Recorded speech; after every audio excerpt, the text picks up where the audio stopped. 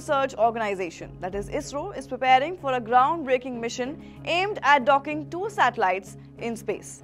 The task, which will take place on December 30 under the SpaDeX mission, that is Space Docking Experiment Mission, involves bringing 2 satellites together in the near vacuum of space while they are traveling at speeds up to 10 times the velocity of a bullet.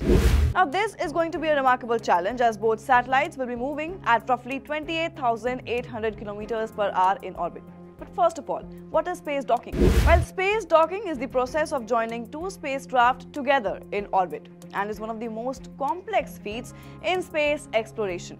While Russia, US and China have mastered this technology, ISRO's mission is the first of its kind for India.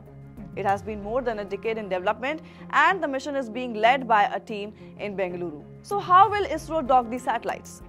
Well, the mission will see a PSLV rocket carry 2 220 kg satellites into space. The spacecraft will attempt docking at an altitude of 470 kilometers above Earth using a specially designed Bharatiya docking system that conforms to NASA's International Docking System Standard, that is also known as the IDSS. The docking will involve slowing the satellite's relative velocities to nearly zero, down to 0.036 km per hour or just 10 mm per second, using advanced sensors and rockets.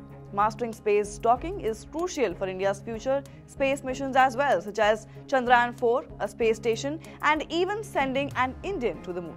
The SpaDeX mission also serves as a cost-effective technology demonstrator essential for the development of India's future space projects like the Bharatiya Antariksh Station, which is known as the BAS. Once successful, India will join the ranks of only a few countries with the capability to dock spacecraft in orbit. So this mission is going to be a crucial step towards ISRO's ambitious space goals and could change the course of India's space exploration efforts for years to come. So were you aware of this information or not? Do comment and let us know. Till then, keep watching India TV.